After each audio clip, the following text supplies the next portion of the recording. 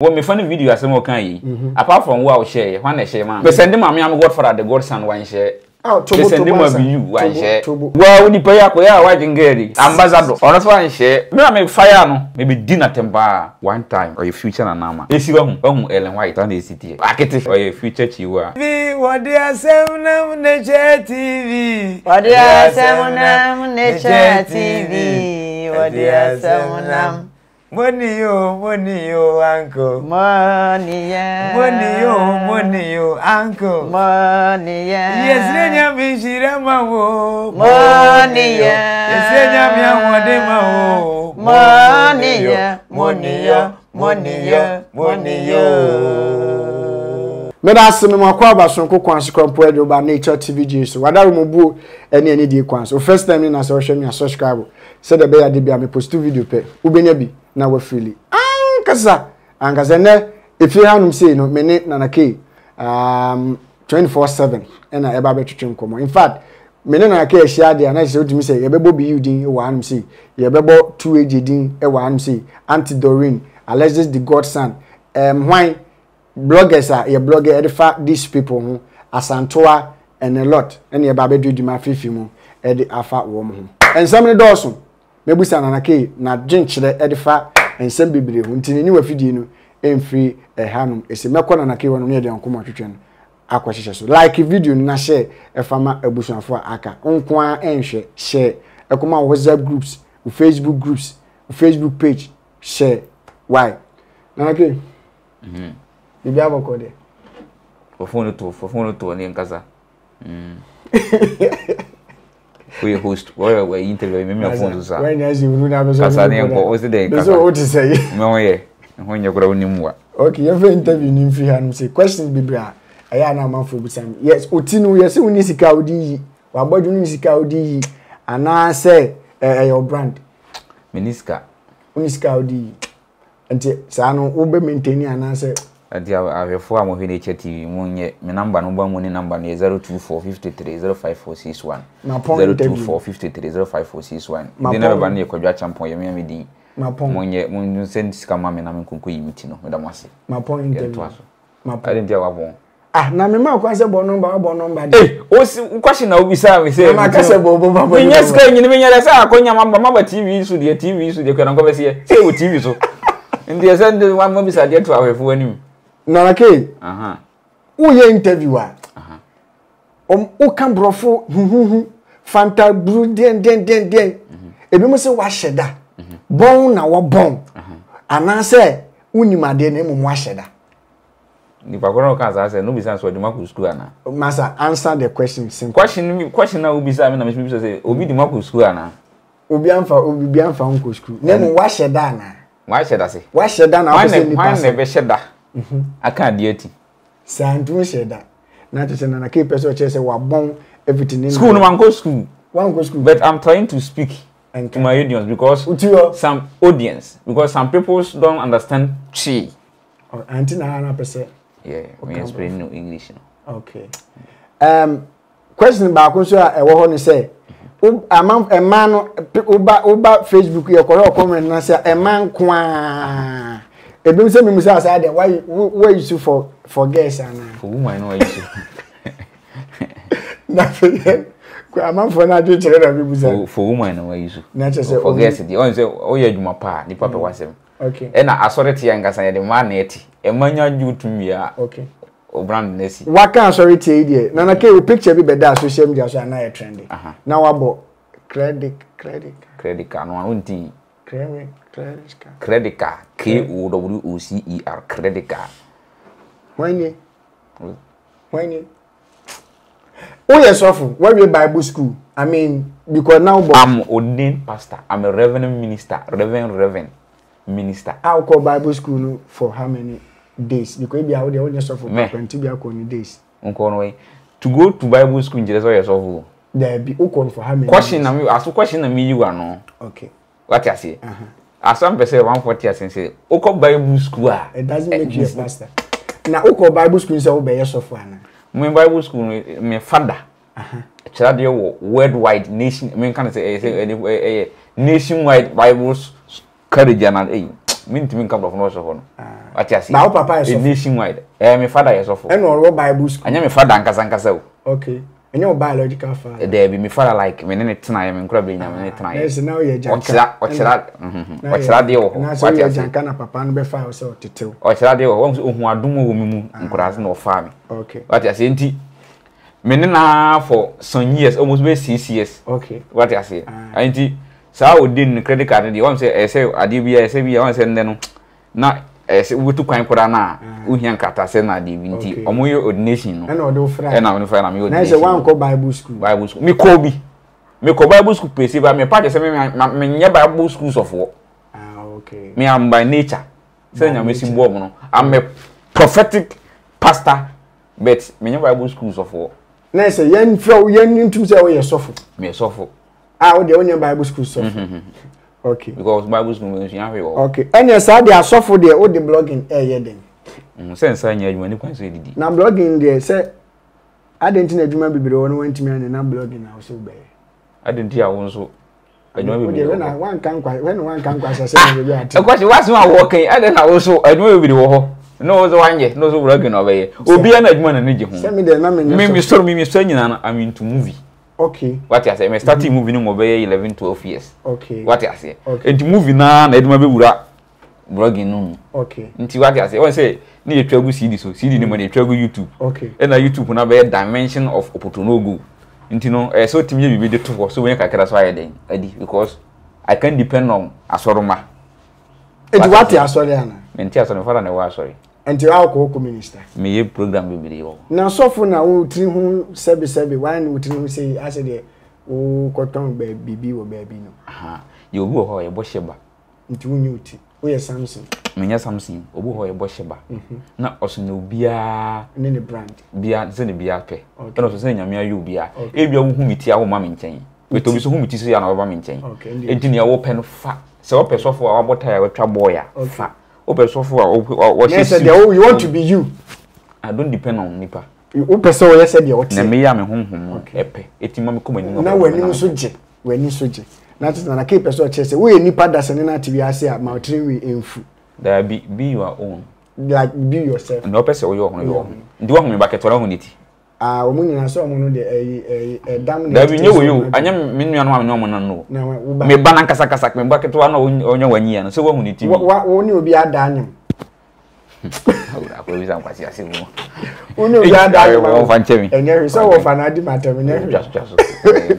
me yi we di na che all right den tell me busa asase ni nyina na pese o clear nyoma bi sisi an yen tinsi blogging adwuma kwan be so na fa so ma wo ebeye blogging adwuma den na esi na medi kankan se o se movie ni call form no nti na utwa movie movie ni call director ankasa and that movies what me father ni famous okay nti o se movie no me twa movie na ankasa na me direct ba me start adwuma no as actor okay munu me esi ni man okay me start adwuma as actor and comedian okay what I say but edidi ma wan se first na set fee wonya bi nya de ntwa and edi sunya yedi papa na chine so na sunya de and na me start me produce movies na de okay nti utwa movie ni bi ba bontin yeah o come channel no mu abon se movies be bregu more stars gun what I say e wa se na se ne na be oh da me started that me first movie 2013 2014 nti ye den na buru a kwan be na fa so se blogging no pese na adwuma no call form no ye tifie ya nsunya adwuma nti nya bibi ni okay what I say na komodie what I say sa wo ba ke ta man fo won sem de bi ani ye nya mpanyina na wo oh no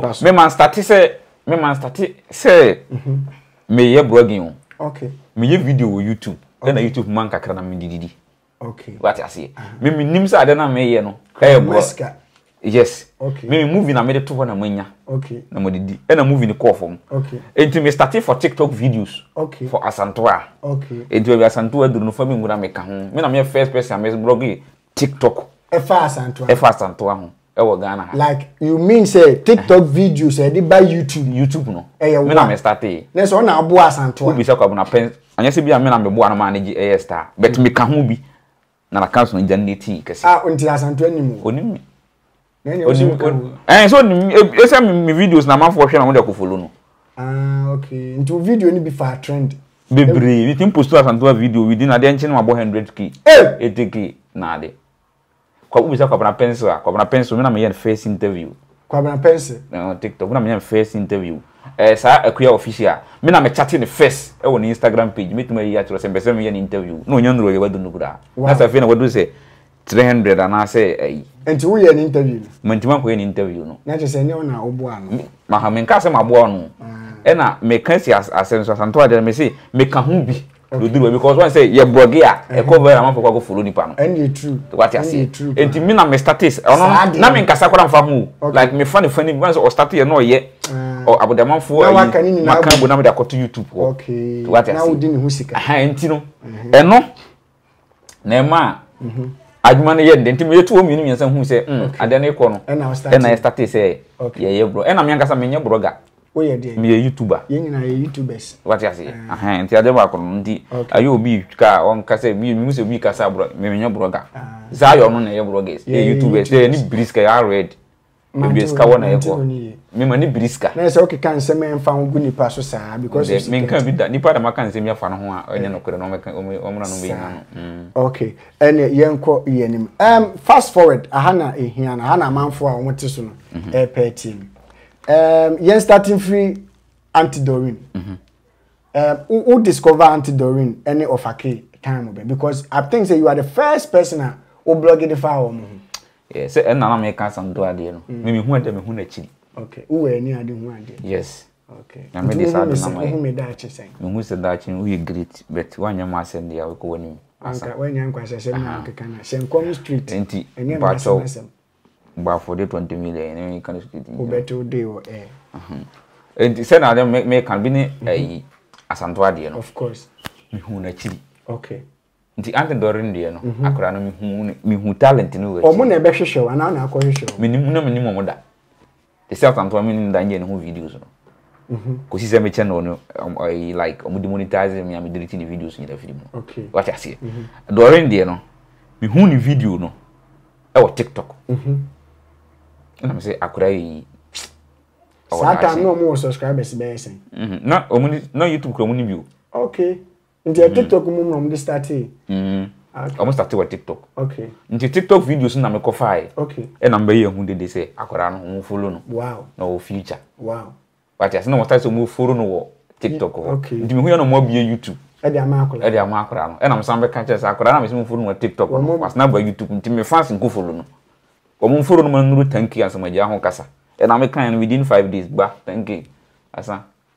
Wow. Unless the godson say ono so o kasa 1-2 hours say ono so kasa agenda 10k ampa ono so ntimo mi no wana yes ade wana bo antidorin oh say unless the godfather okay the biya meka ono anim okay what I say but why be na won so na ma yibi me meka say me na me video no first ansa unless the kura be say omo achiri kura ansa no be unless buy na omo we say na omo tra tanki bu sa unless buy na omo tra tanki bu okay what I say na unless so be kan bi nti unless be so mu no okay e na omo tinja ni tutu 30 okay this is omo saying he said the subscribers na me check okay me check yeah he said omo 20k subscribers yeah nti ya me who I'm feel proud. You are feel proud. Okay. Bofuno so ano eshipa.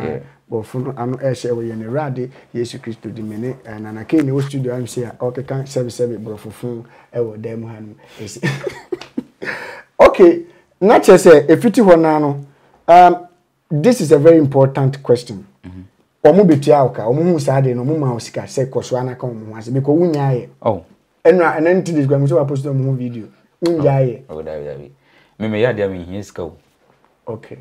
I don't need me hia we sika. In terms of asa question e be be achiri. Omo sika no se bi se me kura ye senka me ye bi mom. Okay. Because say obi afiri wine or dia kutu. Okay. And this what we free wine kutu a no feel zero o ba. O kura na senka otinya dey. Eboa no. What ka say. Enti me nye obi video obi kura kwa se bi o won nim sin me. Me nye no video kura nje hwe da. Okay. Obi o se ma ye no video kura nje credit. Just 50 pesos no. Out. Wow. That was me. That was me. That is you. That was me. Pacho, no go school. Ampa and and then me kura ni patuntum a otiri me fu say dia me do ko school akopɛ de me ni ana me se me da si me shira sa yembonra the friend is saying Beyou and so asoye when did you start blogging talking about Beyou? When did you start? Me ni Beyou share. I think Bishop Yasemwa. Me ni Beyou first time me ni Beyou share. No. I say I son Bishop Ubewu. Me na me ni share da. Ye chate. Setem no na ma start me new bia me twa me na na ebo na twa. Nti na mpese me yusu. Na mpese me yusu. Na mpese me yusu akora no. Den ma na ebo a na me ni Beyou chate. Okay. Na Beyou ka chem say esi akora na fe na oye ne voice ho adwuma. Akora ben. Asumwesi no. Ze won fere so amuni don fere so amuni. Na me fere de. Okay, akete. Me se me na mabodi di. Oh, me le se me ni bi any problem. But e bi a o chen no so na e bi a. Okay. O ma se bi a no ma de. Oh, still be say what you say. O ma di matem ana. Oh, say bi o say bi a, da bi o kan ya o se nchire. Nti ne bi a o bi show mo be so. Me oh, there. O se akora fe nche. Akete. Okay. O se akete. Akete. What you say? Edi oh, me na me pese me use akete that time no. Almost 3 years or 4 years ni. Okay. E no ka chem sa akora no. Afi no ye ne voice ni ho adwuma.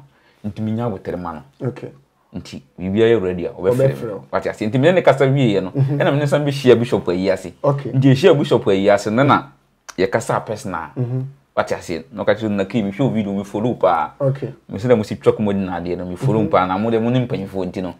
Bibia so ni a ye be ne be bonen kasa akwara no si akwara no o nya me pa hisi haye yase nti no ye nya botere na ye du fi a ye mfre ye nkasa no de ne number ma oh yeah la no me kwa won number dada so no ye bi obre no ho ase nti no nti me je ne number na me ne kasa ye na me ne no kra twa pictures na akwara nya twa pictures na akwara ben akete no okay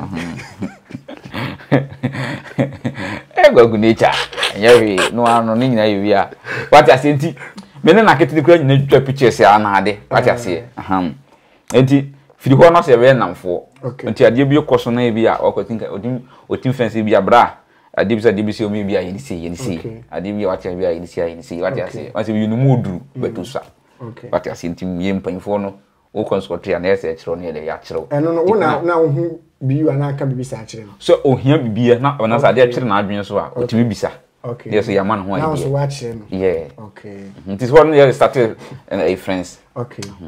A fiti ho ba no. Debia Beyou a man for say eye Beyou a bribe we tua oka. Akwala na oka na asem. Your friend is saying. Wo friends akwala. Ni akwala ni di. Ni. This any na you don't think. My dirty. Efiti sa akula na asem bia ba ya wo social media an man obi eka bi efi ho ba anopa Beyou awia Beyou edinti because amon for say Beyou a bribe amon sika e na wo kasa e defa ne ho e na wo ka papa ma no de bia papa nko na wonka boni fa ne ho ade ba go ne say won me start say me ye nkora ho adwuma no me started doring krade no na me munyama Beyou so okay and what they can start Beyou anti doring na me ma Beyou ayini so nti me de tuma me pese na for comment na ke thank for your supporting nkora thank for your supporting the needy thank for supporting the needy ongu sa wrofo no nti what you say nti e ma be pem nkora asem what you say nti tema minua ne nya problem no na once ono mpekasa ntumi nkasa enti asane ba first no me be ye video nti na video na me na se me de update ma me fans no okay what you say enti na nya se Beyou amami scan na Beyou atua me ka update na me de mom e na so bia na wa be update e na me so me ni Beyou no ubisa me firi se ndra meduru kuma se me firi Beyou fi se bi ye ba birthday me nkasa me wa woni se wa to ni se me pekos true what you say e na da obi be for so ma 2 billion na won sanka what you say me pekos sa ye kan se ndra na me firi Beyou nti me ni Beyou ni nkasa nti asem ba me hwem ne me nya update na ndi aba wonte enye se ye tua oka na se bi Beyou no hwe ni pok di na chi aya no mo kan kra na me yam crash ni amodo smart ase e na mbi uni ntimi ntua meka David da because cement boy say ado person che se wa yi ana me nye yi ba come ne me sero bi aduane na se o person che se Beyou ni ne ho hwe ontimi ntua aka an da bi mbese me bisa se nche won ni se cement boy say no nye boy den what you say e piska to cement o ndi Beyou no be fro aka cho se bi ase gi 50 city 10 city kan sen we man fa so be no de be bram I see what you say o ko he me video so Beyou nan kasa kura face da Beyou hu se ma ye video kura no kasa me ne kasa personal no bisa se asem ne te say fire na nka o ka tell prince bra o se asem si no woka hoporo no be kire nse bra asem no si na asem ye den asem ne tie because se na wo sika no no bible no da me ka bi si asem so se na ono sika no ho no be kire me ono mistakes kura o ye ya okay e makofa asa asem ne bai okay what I say me ka pon me ka kura defend Beyou ne bebere okay nti o kire sa mistake no so be fire no okay enti we ba no ma fire enti ne so jan ba bi fa ko se bro ba ni Beyou ne nkasa biem nti na ya te se ya kan se abushana na waka no omu na omu de omu pushiba nti ho na ese yebo okay because nipa na asebi ye ne mo ne kono wabo na sumba ko mo obi no boro omo obi ma ye beda aka da be nya sa ye beda aka nipa na ayi wase wo di bia tem na nipa ni mfiu okay what you say you are insulting person don't recognize you ba jo say wo di bia tem nipa ni mfiu a okay wo be si dan ade nipa na tem nti wo a wo di atene ye be ka cho say twaso ndo o zema ka bebidi nti wo na wo de ba na wo na ese ye bo because e come dey hia content o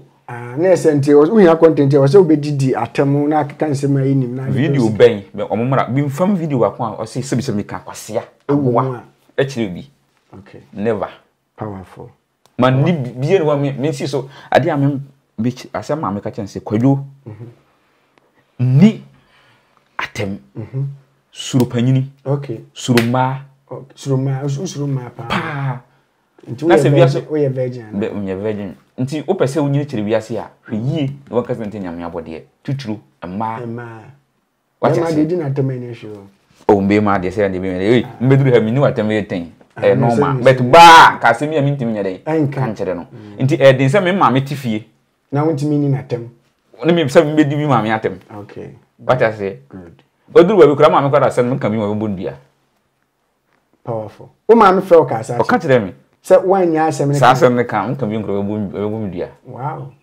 because of nse ma me like on say ma me bo social media bia me di no di kan won first we di dey won it na num to say you what you say na me so say sa chado what you say enti mi na ma me bo bia me no bo bi nse ma me social videos okay enti ma me ka ka say asem no ma ntwa so a obumdua nti odo wa me se me nka biem what you say ena ye kan say omo kru na bi film ka say na ki mo na mo so mo kasa no mo na video no ko because mama no ntia adwuma nase okay what you say ye na tia se ntia semo ya munye didi mfa ho mai ana hu se na je so mo camp no freu se bo mu dawru ana hu se ne se ngrofo mi hu se me hu se me ka biama ai asumesi basa na me ye ne papa what you say okay nti me na nka biem okay because we team di matem some friends me sana nka biem okay me question ni e free Beyou ni e koye ni wonu hu da se o kasa de fa Beyou hu wonu hu da se o kasa fa ne hu wonu hu me nu hu me kora ka me kwanka esi ma me kora nye esi ne wishu sana wa fa de abadia o se me se me nu hu da ka me kwanka esi ma me meji esi ni winsa no mra biem esi ma me face ngo na ke je problem biem ayesa me am kofi akokriti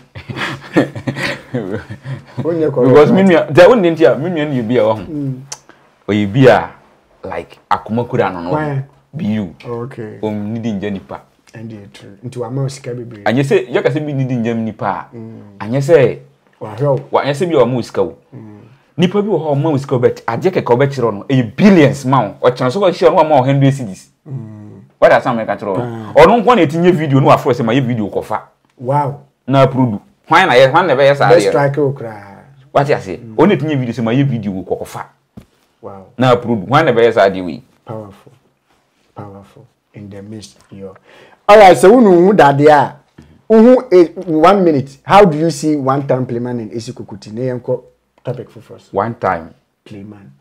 Or your future na nama. Otaka sa simu pa. Asame ko pa. So ebe ko se ya or your future na nama. Straight. Esi wa hu. Wa hu Ellen White. Ellen White. Sunday City. O shenkom. Ushia Ellen White afa se na Ellen White sikasa. Ana hwe ni na Sunday City. Nti dan nkora mienu. Oyo mu ye future. Nti o ma mpa ho bambo ma o mu asa. Na so mesi so. Okay, ene yenko. Asuma si so ye o ye future chiwa. Me kama me asuma si ni ma. O ye future chiwa. O ye future chiwa. Woni ma asuma esi gaga asem na me kan yo. Esi gaga. Esi emi an wife. Esi gaga. Ene esi de wa wale ye nyina esi tru. Wife do do. Eh, meja we si. You now also assume so there. Esi future chiwa. Okay, esi chiwa. Na che esi gaga asem. Okay. What's assume esi enche there.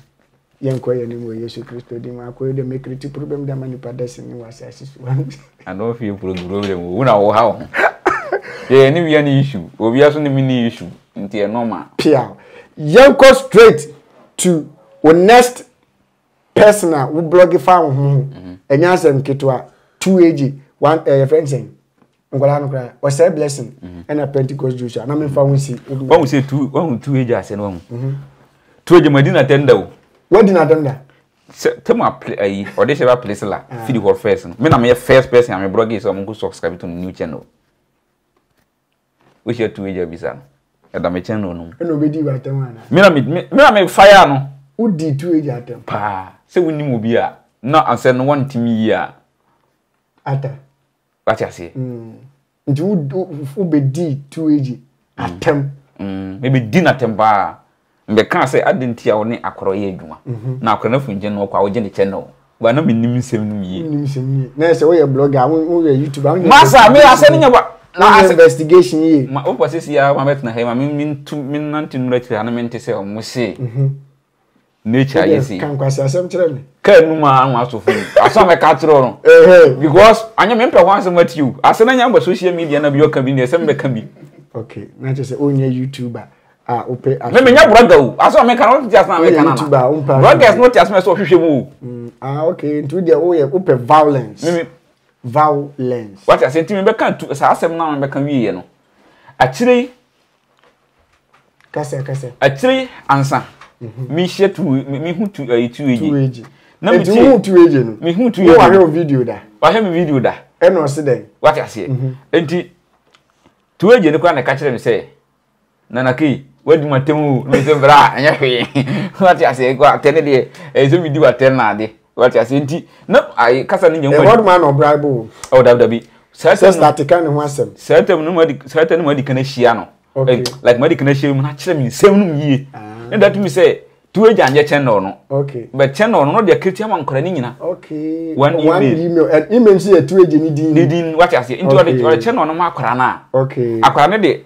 o severesin de ko okay o de adumba de ko o de Pentecost Joshua de ko o de 2AG on nkasa ne de den e ko ndi sa de mun create fufuro nya de ma akora no na esi na boni ni da bi no ndaro do videos ni kogu ho I see e na me so man tene sa e na wa channel ne de se me de ma wo enti live people that watched that video or the hokora apologize on I didn't me apologize said na wonim wo ye YouTuber na wonim nukre no e na wo be kan asem no afi wo hu nukre no apese wo clear air I didn't asem so ba ya na pra no kasa ya no no kan me kasa me chiri mansa wa 2AG na ese stay na da so di na temo sen kan no so akora no be kan no be temi ehu se akora na de ne so nta so de kasa se go so ka investigation masa se si ya 2AG nkura nyina me na fire no oye ne hwe oye ne nyina me na fire no ade wa ade wa ade se no wanse wan wanse ono anim hwe na se de vawo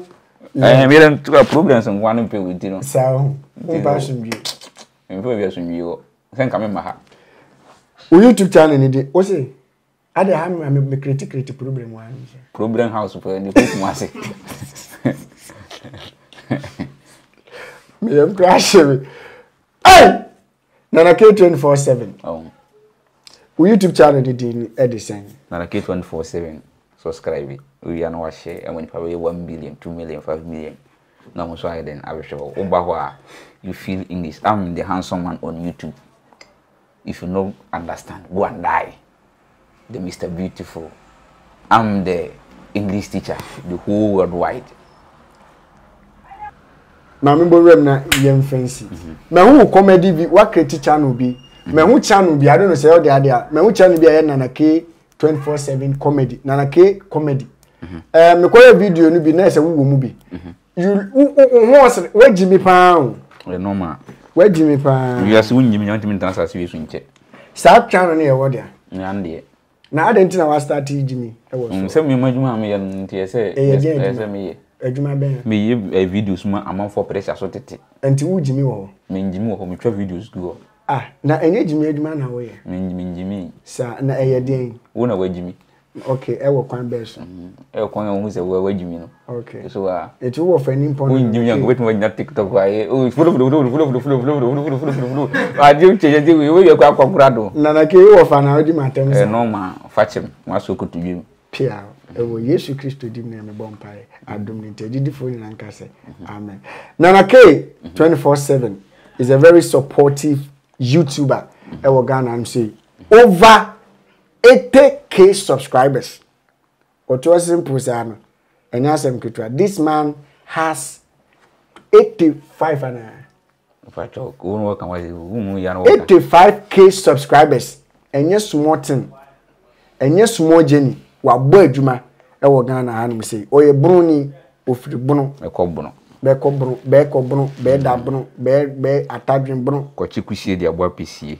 kusie bunu Infancy. nana do bunu nature bunu atabunu obi abunu oye bunu ni ko YouTube sese o share me ni interview na se on subscribe to me Nana K 24/7 na o ya o ha ho because we ni brofo no kwan na 400k gig ewo YouTube hono ni brofo no kwa be ma I say kuma see YouTubers bi no mu timanska onim ma me musa we on last one edian futu and at be ma upcoming bloggers and I say YouTubers o mo ba where be our spot 1 or 2 things be out here any papa dey futu na de no 1 minute na me down afutu an me mo no say osi so no ye YouTuber wo ba memfa YouTuber damfo afutu an be mo ba no obi a oye YouTuber memfa na damfo they are wicked.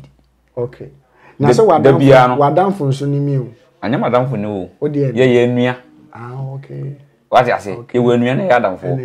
Because wo hiamoa bia no beboa wo. I see. As one person do 2 no. We a blogger na YouTuber na ba. Memfa ye wa bi so besua de. Wow. Ni ba bi oni se okwa. Nipa we betimu a kire wade no. For ho masa nipa no. Na nipa no kire wade no wetimu adura kire. Wow. And adwuma na sase ye dene. But men give you up. Okay. One video pen a page or channel now go. So you give it up the baby because what is the content where they are fat or no one name fan. I know fan. What I say. Enti I feel wow baby ano.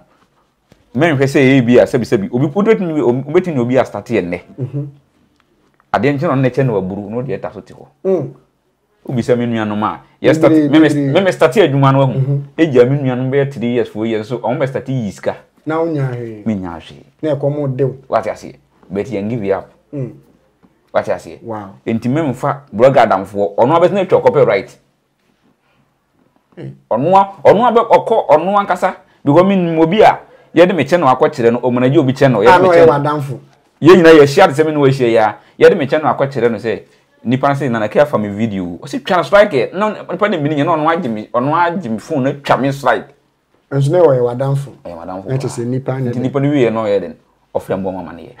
Enti no memfa blogger damfo. O fa blogger damfo a mu hia mu difference wi. E can say mu di nkomo wi am wi. That is why I am course. Ntu ofema wo me fan video asem o kan yi. Apart from what I share, when I share man. Na me dey say. Me send am am Godfather the godson one share. Oh, to Beyou one share.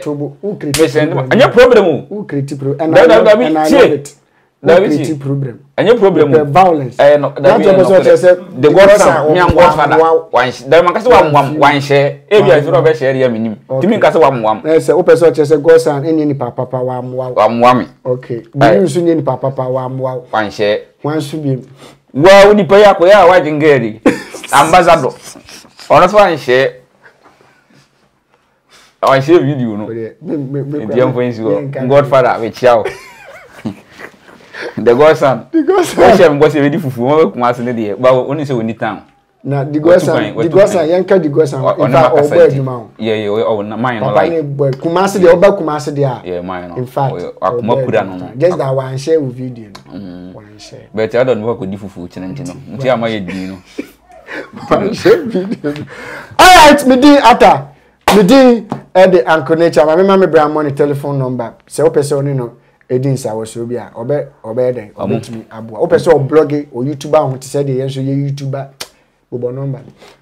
O hia me number for nature. Of nature. Na me pressure me. Mpacho me nchire YouTube mu nsensem. Debut like nature na ono ati school a wachirim. Enti no nature no. O be ya ma me for nature na before na be ka say my yi obo awa. You can say YouTube. Enti e buso for media na key. Me che no na subscribe ma me. What you say follow me. The page no na key 24/7. Go send that one my see. Facebook one. Okon nipa ne timfu ya nyame ya. Tie share on ezi nkame be finish this now me nkona me. Midi the Uncle Nature. Nana K said an American, he's one of the most humble YouTubers in Ghana. If you don't know, you don't know. Generally, you need there. Yes, I don't need dressing. What's it? You need dressing. And dressing is what my car. Me can say na master tea pepper white be e wo Jesus Christ. But don't I want to enter the matter. I'm broaching for mutin more. Say Mpacho. Mo amosi me need dressing no. Won ton ta de matter me. Why? O man san. Tito na Dubai ho. In South Africa, what they say, he found $100, $100. $100 the catching him dressing no bob $100. Who is cut on Pabua? Wow. Nana K 24/7. Beman Honya Fernani Trimio Fu na or Cambro for ano Eshe. Uba YouTuber, Beman Ho time by Kupano. And when Fede, a bonnet said the Johnson, about Akokono. Menon in extreme common. He's such a lovely man. 80K.